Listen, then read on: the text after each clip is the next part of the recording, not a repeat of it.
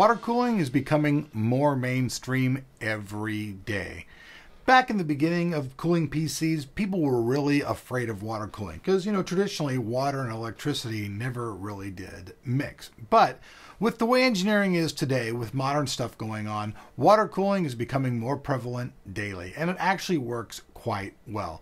We've unboxed and taken a look at quite a few over here at Tech of Tomorrow, and today we're going to take a look at another one. Today we're going to look at the Seidon 240M from the people over at Cooler Master.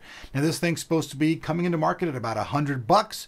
Supposed to be very competitive with the other products that are out there on the market.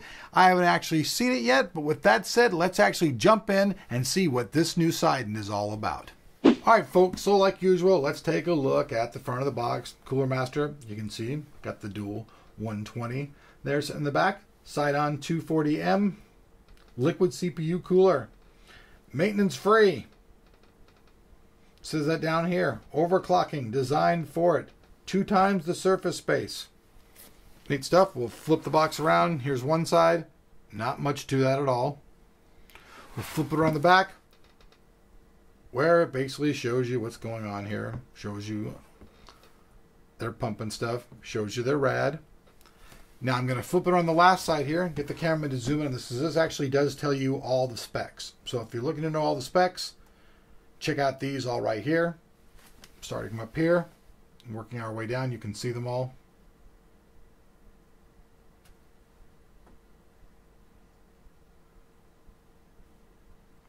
So, all right, that's all the specs. So now let's actually go for the unboxing.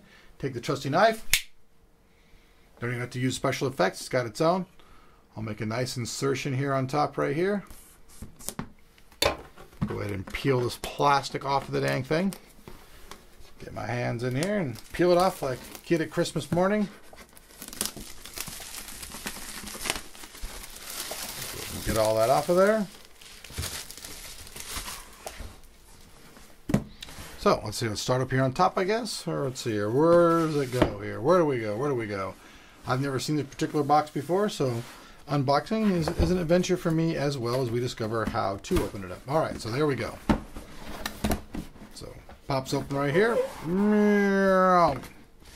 And now let's get the cameraman to zoom in and let's take a look at everything inside of here real quick. Okay, let's go ahead and remove stuff out of it piece at a time. Here are the 2 120mm fans. You can see there's 2 of those, all bearing the Cooler Master name. Get those out of the way. Mounting accessories. Now, this thing will mount on any type of socket that's out there, whether it's Intel or it's AMD. If it's been made in the last 10 years, pretty much this thing is going to be mounted on it. Comes with everything inside of here for both AMD, 1155, 1366, AM3, AM2, whatever you're fancy. You even got your stuff right there. Your thermal paste. All of the mounting nuts. These are going to go probably to lock the thing down. So we'll go ahead and get this out of the way. Here's the actual instruction guides. Whoops, they're falling down here. So next up, here's the warranty paperwork. You guys don't need to see that. You guys know that it's there. We'll move on. Here go all the instructions. Like, there's a lot of these. It's like too much for me to get out. But basically, there's instructions all the way around on how to mount the Seidon. All kinds of good information. Now let's move along. We got some more mounting stuff right here.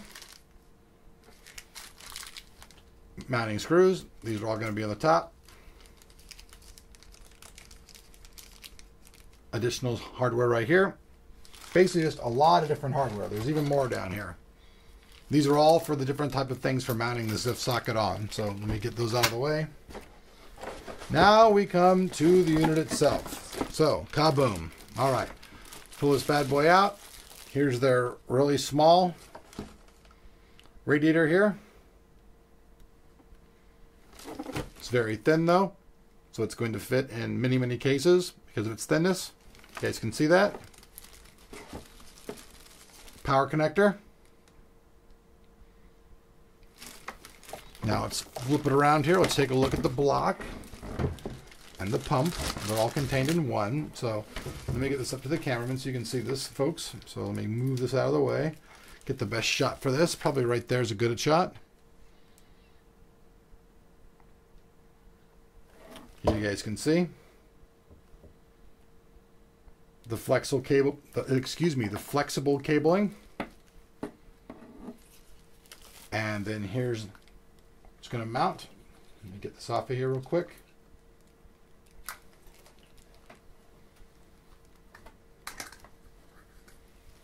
There you guys can see lots of surface area, total copper.